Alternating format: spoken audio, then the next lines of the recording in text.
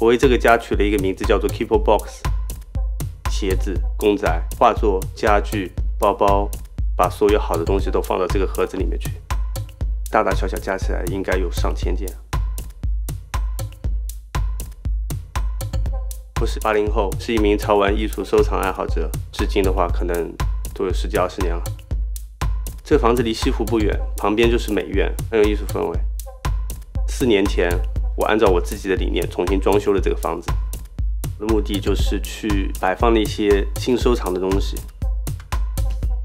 在进门的过道处，我还摆放了一个 KAWS 的门神，原名叫做 4 Feet Companion， 放在门口可以起到一个辟邪的作用。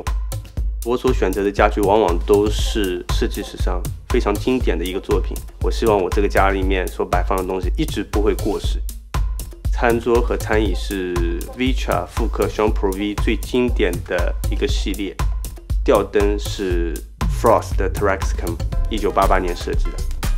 那幅画看上去像照片啊，它是美国的女性艺术家叫 Marilyn Minter 画的原作。厨房我搬进来4年，一次都没有被使用过的。看似像食物的东西，其实它都是一个收藏品。像那一包薯片，其实它是一个购物袋。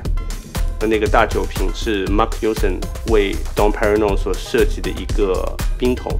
包括那些 Mastermind 的碟子，当年你要去他的一家 pop-up 店，你吃一个套餐，他才会送你。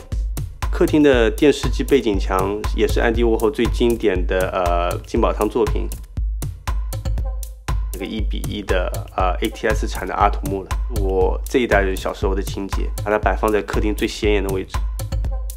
其实这一墙的潮玩我收了差不多有10年的时间 ，KAWS 还有 Bearbrick 的玩具。1、2、3、4、5、6、7、8、9、10、11、12、13、14、15、16、17、18、19、20、21、22、23、24、25、50，如果到这50，差不多100件。在写字台上是徐峥的天下系列，俗称表奶油。羊毛地毯当年只限量了50张，踩在脚下有种踩在镜子上的感觉。红色的沙发，我这个是 Vitra 所设计的第189个，是可以让4个人同时坐在这个沙发上。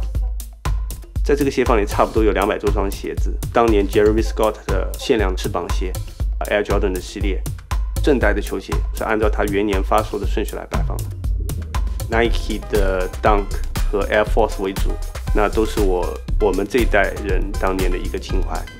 在床上我摆放了几个村上隆的太阳花。浴缸周围我摆放了很多柔 English 的海绵宝宝。我当年在澳洲读书的时候，有一个女朋友，她告诉我，当时很多男孩子在收藏一种小的熊，会有很多的配色，很多的花纹。因为当年还是学生，只会去买一些相对比较便宜的抽选盒的 Bearbrick。我第一件收的比较贵重的潮玩，应该算是05年 KAWS 的一只木头熊，花了我近1个月的工资。那现在来说的话，增值可能10倍，5、6万、6、7万。之后我发现它和房子一样，越是贵的藏品，它的增值空间反而越大。市值最高的话，那可能要算是那个 KAWS Born to Bend 的那个铜雕，被拍卖行拿走了。